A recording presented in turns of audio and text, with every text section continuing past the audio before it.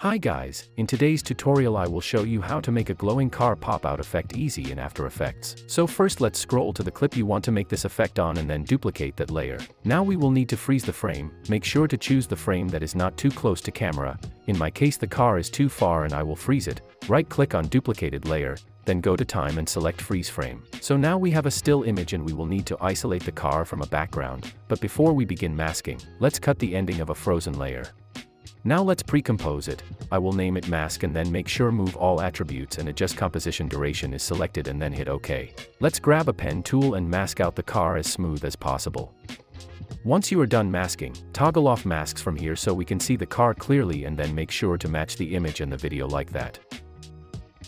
Now let's press S on a keyboard and then click on Scale stopwatch icon. Scroll to the beginning of a mask layer and change scale to 0%. Select both keyframes and hit F9 on the keyboard to ease them, then go to Graph Editor, right-click here and select Edit Speed Graph and then make a smooth curve like mine. Let's quickly check it. Looks awful, but we can add some effects to make it look better. But first, let's press T on a keyboard and then scroll forward something like that and click on Opacity stopwatch icon, then scroll near to the end and change opacity to 0%. Already looks better. Just enable motion blur on mask layer and then click on toggle switches / modes and change mask layers blending mode to screen.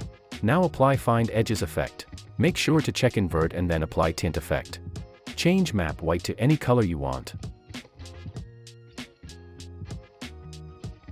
Now let's apply a glow. I will use a deep glow plugin. In case you don't have it, make sure to DM me on Instagram a word, plugins, and then wait for my reply. Let's check the effect now.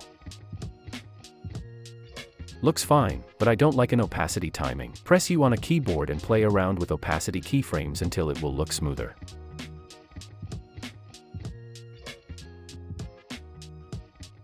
That's better in my case. Hope this video was helpful. Thanks for watching and like the video please.